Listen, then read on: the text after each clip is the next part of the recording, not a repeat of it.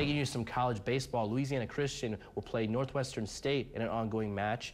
But this year's game means more. LCU's head coach Mike Burns has been coaching the Wildcats for years and just recently earned his 500th win. One of many players to help Burns win count is first-year Demons head coach Chris Burchard.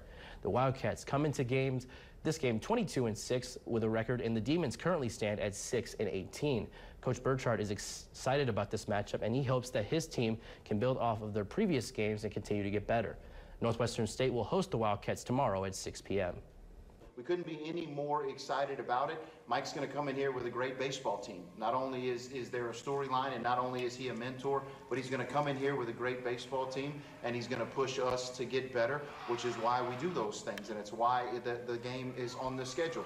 We're also looking forward to building off of the momentum from the weekend for the things that we did well. We hope to play well tomorrow night, and then we're going to use those experiences going through the weekend. It's the same approach of stacking bricks every single week. It's just that this week, again, we get to do it with some cool stories.